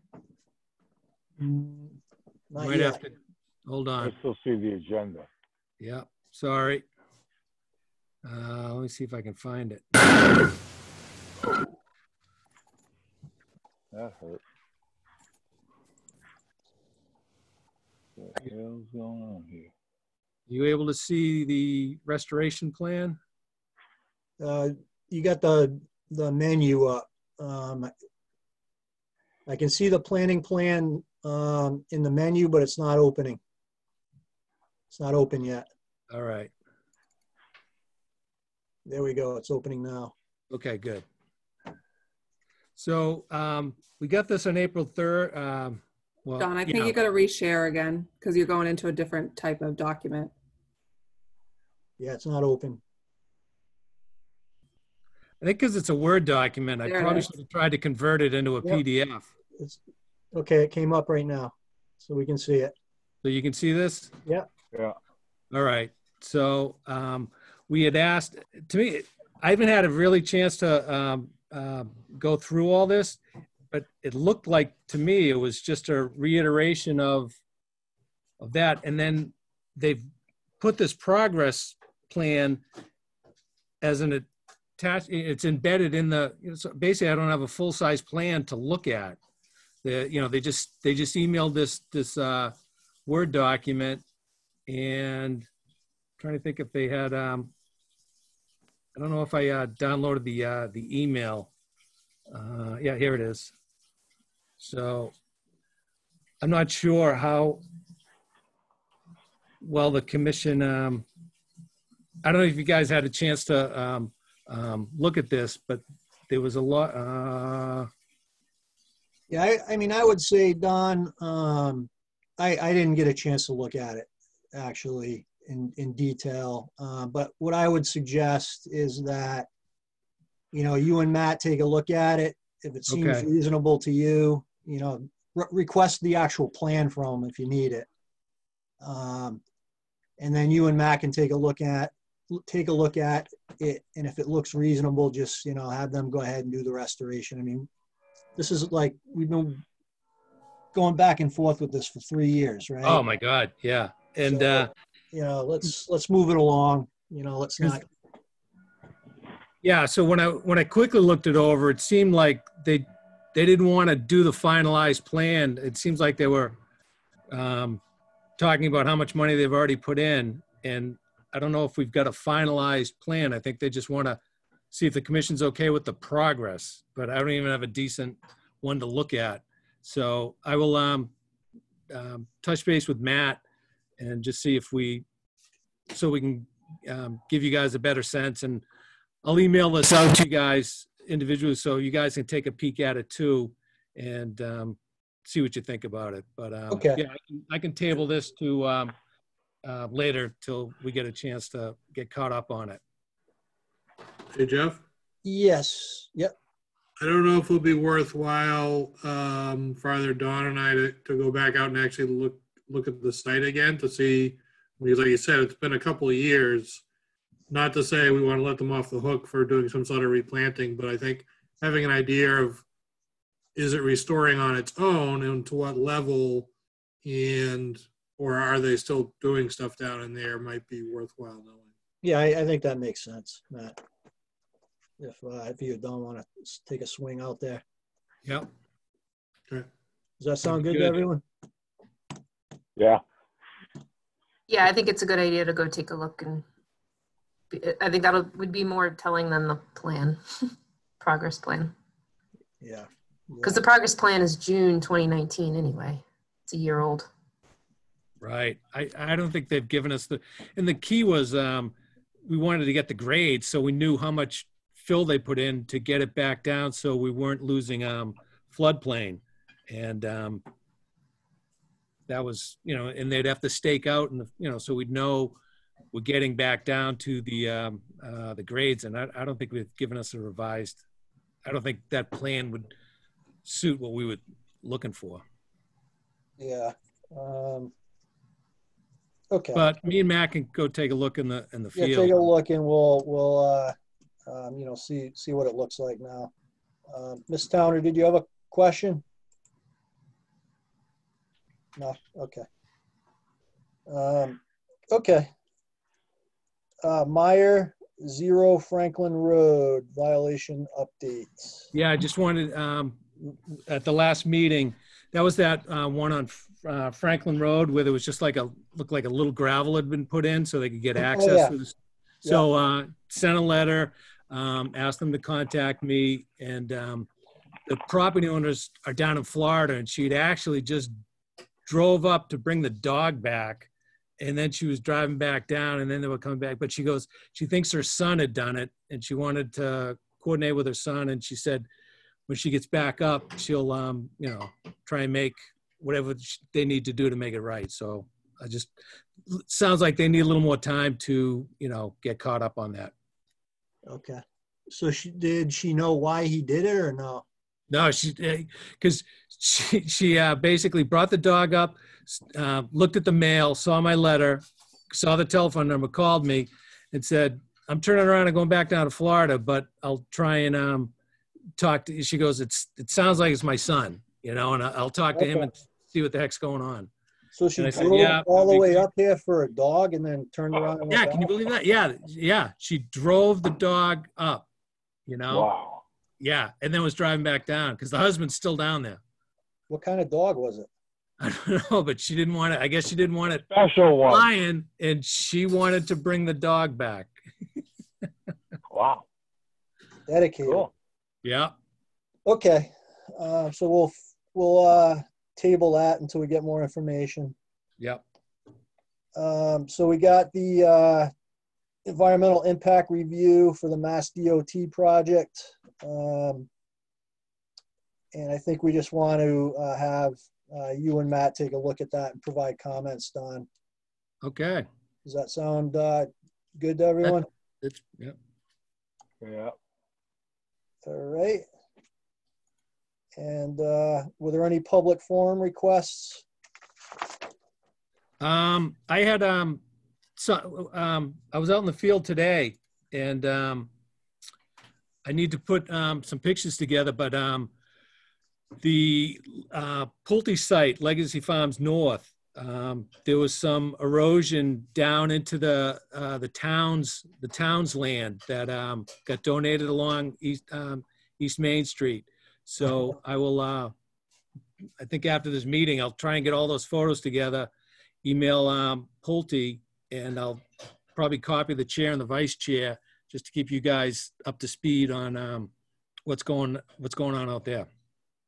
So that's the all the houses they're putting in when you go up on Legacy Farms North. They're like up on the hill there? Yeah, like this would be right above where the Marathon Solar panels went in. Oh yeah, yeah. So Okay. there's new development right above the panels, and from what I could tell, there was a breach, and it came down through the intermittent stream channels and made it all the way down to East Main Street. Okay, did you go up there and look at it, Don? Yeah, I was out in the field today, so I took pictures because I got a report of some finds in that area, you know, along the road where they could see it, and then I basically just followed it all the way up, and obviously the sediments got thicker and thicker the closer I got to the construction site. So I'll turn all my photos into a PDF, and I'm going to reach out to the site super after this meeting, and I'll copy Beta, because Beta's overseeing the site for planning board. Okay. Okay. That sounds good. Thank you. All right, we have a couple folks that are in the meeting here. Were there any questions or comments? Mr. Dell, Mr. Fulbert? No? Nope. Okay. All right, well, I guess if I can get a motion to adjourn the meeting? Oh, we didn't do the minutes. Did we want to approve the minutes? Did we? Yeah, we did. Oh, we did? All right, never mind. I'll go back on mute. You can make a motion to adjourn the meeting. Okay, I'll do that. I'll make a motion to adjourn. All right, and do we have a second? Second, Ed Harrow. All right, Mr. Harrow, and we'll do the road call. So Melissa? Aye. Carrie? Aye. Jim? Aye. Ed? Aye. Janine? Aye. Ted? Aye. And Jeff, and it's an aye. All right, everyone stay safe. All right. You too. All right, Be well. have a good evening. Good night. Thank you. All right. Night. Bye. Take care.